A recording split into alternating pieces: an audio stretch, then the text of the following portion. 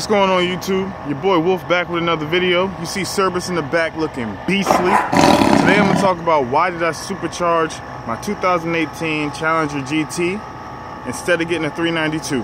Let's go. Alright, YouTube, let's talk about it. Why did I supercharge my V6 Challenger and not get the 392? Let's get into it. So firstly, originally my plan was to get the 392 because to me, the RT with the 375 horsepower wasn't enough.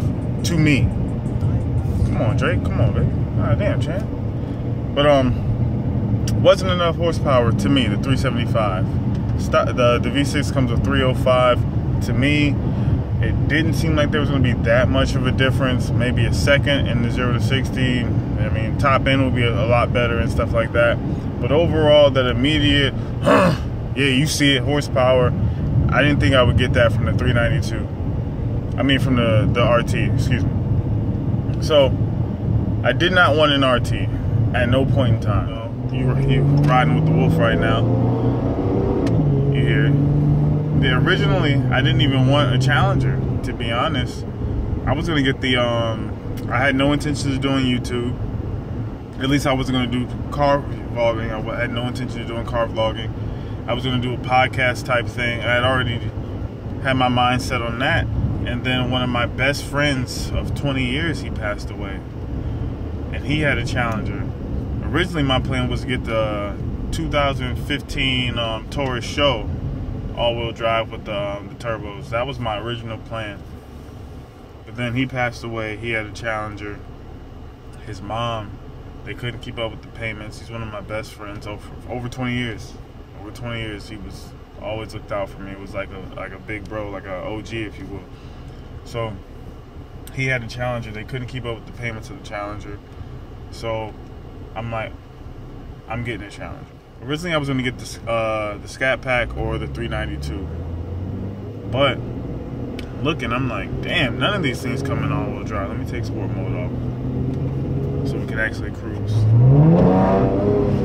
Get out the way, truck. You see it. Big horsepower coming through. Big damage. Look around, champion. Yeah. So I'm like, damn, none of these things come in all-wheel drive. And with the type of job that I have, ain't no, hey, I can't make it to snow on the ground. Nah, you gotta be at work, chat. You gotta be at work. Period. So I needed something with all-wheel drive because in Northern Virginia, you know, it can either snow a lot or it's not gonna be nothing. Which I don't want to be in one of those scenarios where we get a foot of snow like has happened before, and you know, you can't get out of here. You can't get out. Even after they shovel the streets, I mean, do the plowing of the streets, you still can't get out. Because you got a rear-wheel drive car with 485 horsepower. I'm going to have to figure something out. And then it just so happened they were coming out with the Challenger GT all-wheel drive. I'm like, this is perfect. That started in 2017 was when they first made the all-wheel drive version. So I'm like, yeah, get out of here, champ. You see it. So I knew that was it. 2017 Challenger. So I'm saving. I'm getting my funds right. I'm getting my credit right. I'm getting ready for this because I didn't want to get hit with no crazy monthly payment. So I get ready to get it, and by that time, I wanted to destroy gray color, and the closest one was in Florida. Like I said, I live in Northern Virginia.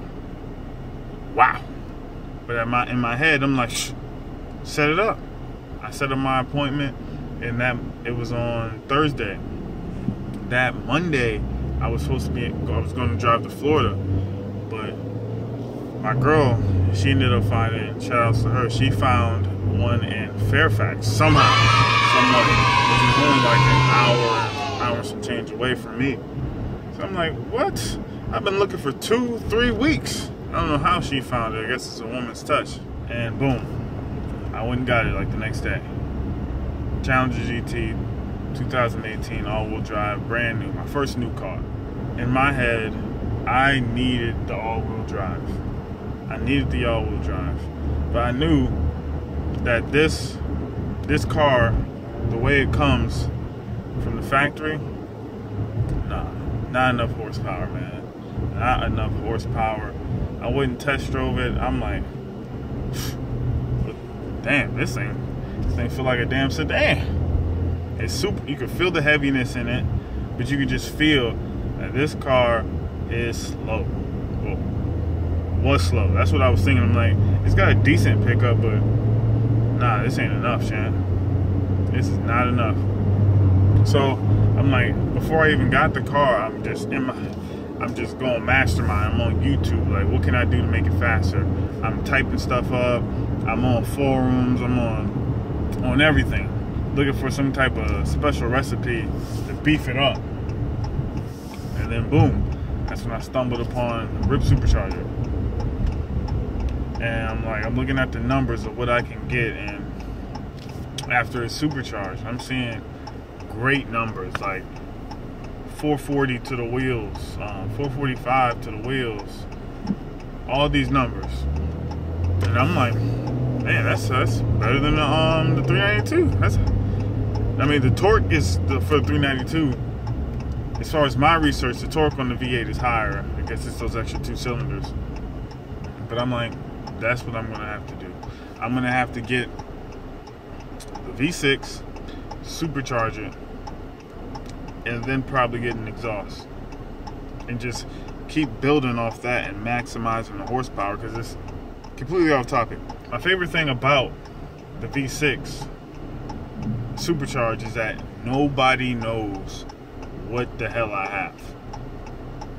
Nobody. Like, people will see me at a gas station, they'll look at my emblem, won't say anything.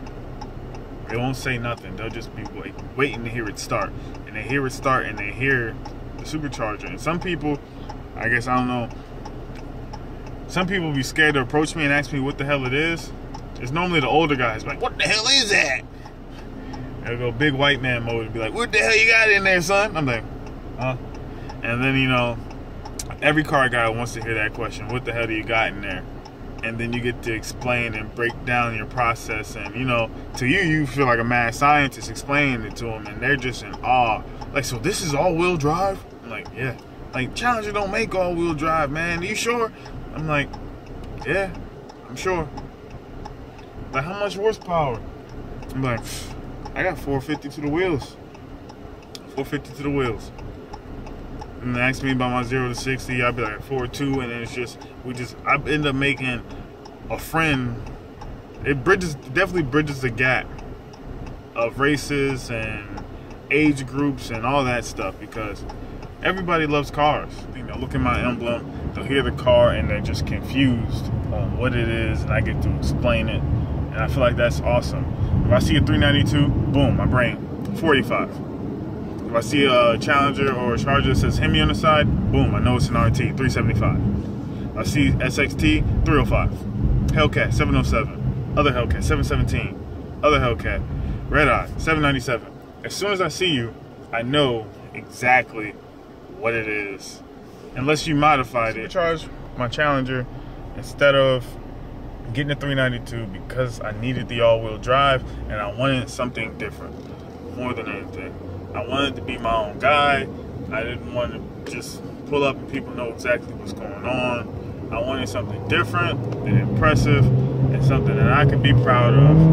And I'm proud of this car, honestly. With the direction I'm going, I got great mods coming. I'm proud of what the car is becoming. I'm proud of the performance of the car. It's not the fastest car on the road. If I'm on the highway, I know I just can't smoke anybody, or some light the light, I know I just can't smoke anybody. But for a daily driver, this is more than enough. Okay, that about wraps it up for this video. That's why I went the V6 route instead of the 392 route.